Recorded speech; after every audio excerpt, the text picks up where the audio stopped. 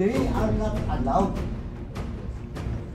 Your Honor, I am going to be in this chamber and I am submitting myself before the country in protest. My constitutional rights are violated in this committee. I'm sorry to say, let me be detained in this chamber and be cited in contempt. I will not participate if my constitutional right will not be guaranteed.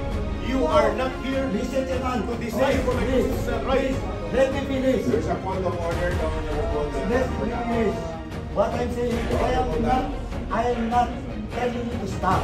What I'm saying is, my out of order. Sandali, makinig ka. My out of order is all about your manifestation. Straighten out. Katapusin mo ako. Yes, sir. Huwag ka mang bastos. To the answer that I should be giving to the Honorable Congressman when settled everything and clarified for the nation, a very important statement that I want to make. Mr. Chairman, may I allow this?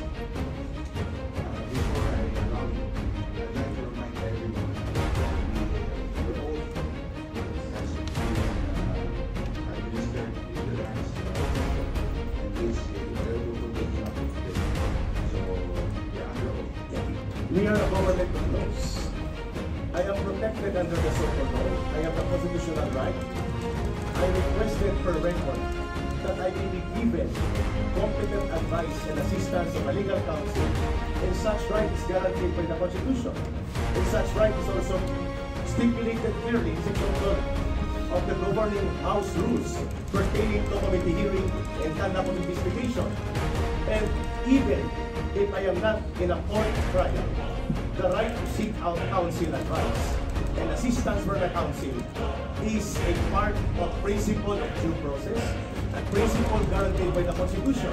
And I believe before I answer any further question, may I manifest respectfully and humbly before this committee that all the statements given under oath in the absence of competent legal advice and assistance previously may be granted to be stricken off the record because I believe my constitutional rights were violated. Point of order. The answer manifestation of Mr. Celiz is out of order. This is out of order because you cannot dictate this house and you cannot move. Only members of you ask members of this house. Yes, I am explaining. No. I am not moving. No, your manifestation is out of order. I am requesting. Do not lick your ass No, I am about not the rules lecturing. of this. I am standing up for my right. I am standing up for my right. Remember, we might cite you in contempt. Then so be it. Your Honor. You challenge us? Yes, if that will be sin in the nation, na walang karapatan ang mga invited guests dito na magpahayag, Your Honor, with due respect to you, I do not believe na ang Kongreso ito ay lalabag sa karapatan ng mga I don't think Your Honor. Out of order. And what's the position of the chair? I will let Mr. Chairman give up my right to free speech and to respect the Constitution because this August Chamber is obligated by law.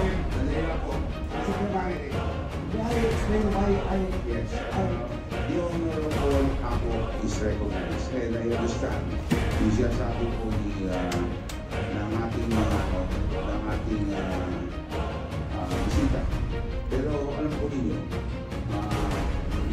kung ang ginagamit nyo po ay yung feeding ng break at wala kayong presentasyon, hindi po natin kasalanan. Kasalanan po ng mga abogado ng SMNI.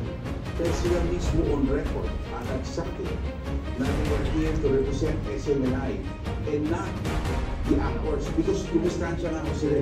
Ang sabi nila, hindi po namin trabaho at bigyan na representasyon ang actor. That's why nung humingi po kayo, ang pinaliwanag ko, hindi rin pwede sila mag-depensa sa inyo. Dapat po humingi ng iba. Dahil hindi mo pwede sila ang mag-depensa because they are on record. Agad po, ang sabi nila, kami abogado ng SMNI at hindi kami abogado ng mga actor.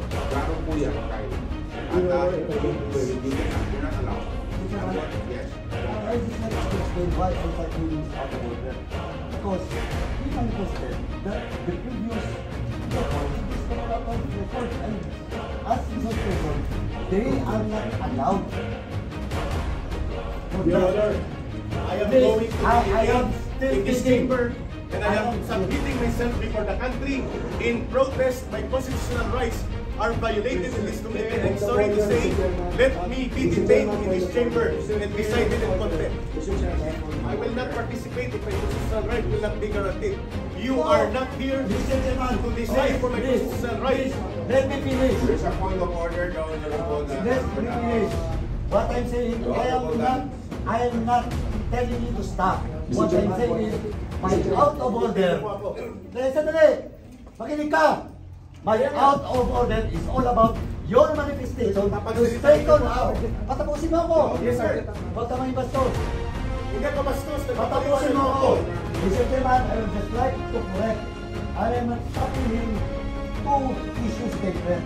What I'm saying is, and what I'm pointing out of order is the manifestation that the previous statement is disabled.